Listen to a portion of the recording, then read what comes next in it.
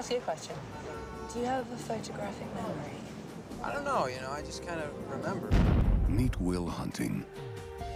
In South Boston, he's already a legend. Assault, mayhem, theft, resisting, all overturned. But when you hit an officer, you go in.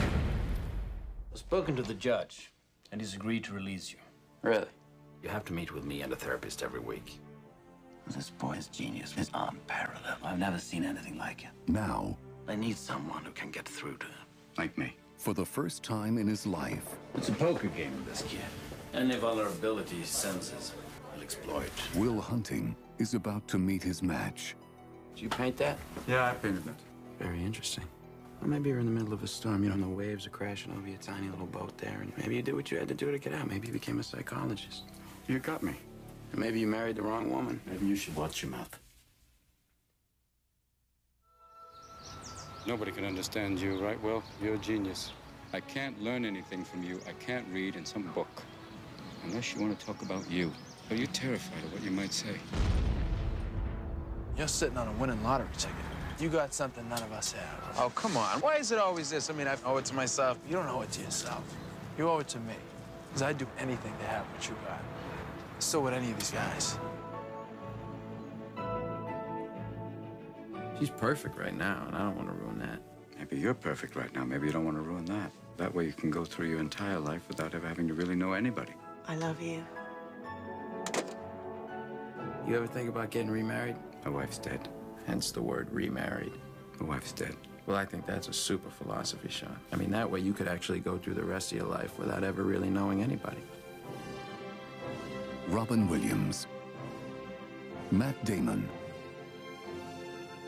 Ben Affleck, Stellan Skarsgård, and Minnie Driver. Good Will Hunting. It's our mission here to rigorously and ruthlessly train the humanity out of you and make you into something better. We're gonna make doctors out of you. Well, I just believe there's more to being a doctor than memorizing facts about the ventricular arteries. I don't care what you think. I care about my biology test. We're not even going to see a patient until the 3rd year. If you want to become a doctor, we have to learn to treat the patient as well as the disease. That's why we have to dive into people. You have a brilliant mind, and like many brilliant people, you don't necessarily think the rules apply to you.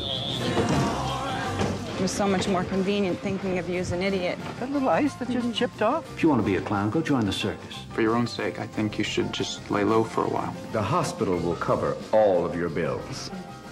Any other questions?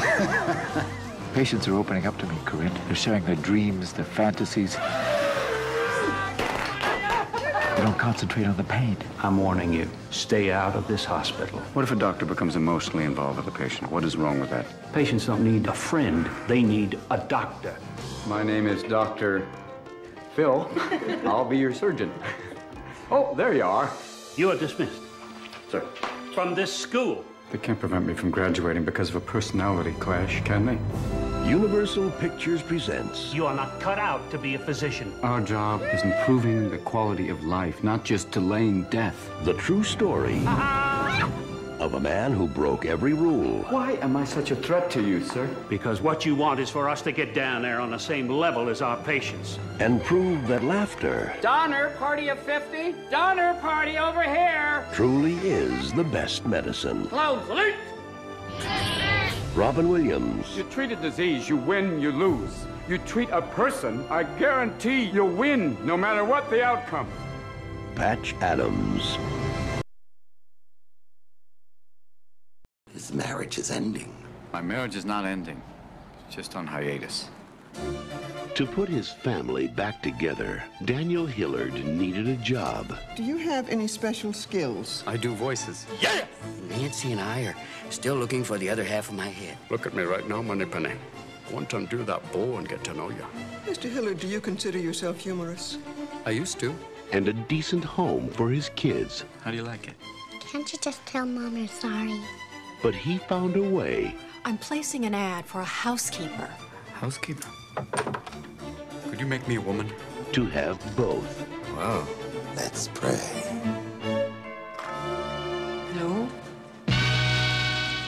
Euphigenia Doubtfire. Papa's got a brand new bag. The terrorists, they ran that way. It was a run by fruiting. This holiday season, Surprise. Robin Williams, Sally Field, Who needs a husband when I've got you? in a Chris Columbus film, Back off! Mrs. Doubtfire. Got a Tottenham. A father's work is never done. Oh, my first day as a woman. I'm getting hot flashes.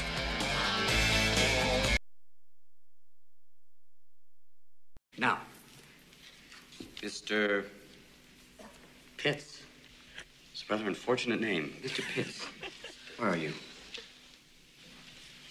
Mr. Pitts, will you open your hymnal to page 542? Read the first stanza of the poem you find there.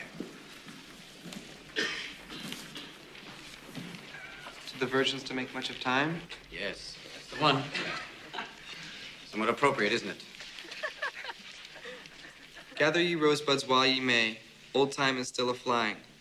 And this same flower that smiles today, tomorrow will be dying. Thank you, Mr. Pitts. Gather ye rosebuds while ye may. The Latin term for that sentiment is carpe diem. Now, who knows what that means? Carpe diem. That's seize the day. Very good, Mr. Meeks. Meeks. Another unusual name. Seize the day. Gather ye rosebuds while ye may. Why does the writer use these lines? Because he's in a hurry. No. Ding! Thank you for playing anyway. Because we are food for worms, lads. Because believe it or not, each and every one of us in this room is one day going to stop breathing, turn cold, and die. I'd like you to step forward over here and peruse some of the faces from the past. You've walked past them many times. I don't think you've really looked at them.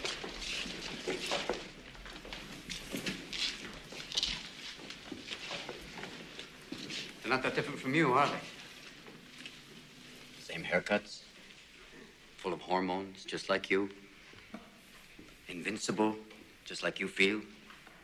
The world is their oyster. They believe they're destined for great things, just like many of you. Their eyes are full of hope, just like you. Did they wait until it was too late to make from their lives even one iota of what they were capable? Because you see, gentlemen, these boys are now fertilizing daffodils. But if you listen real close, you can hear them whisper their legacy to you. Go on, lean in. Listen. You hear it?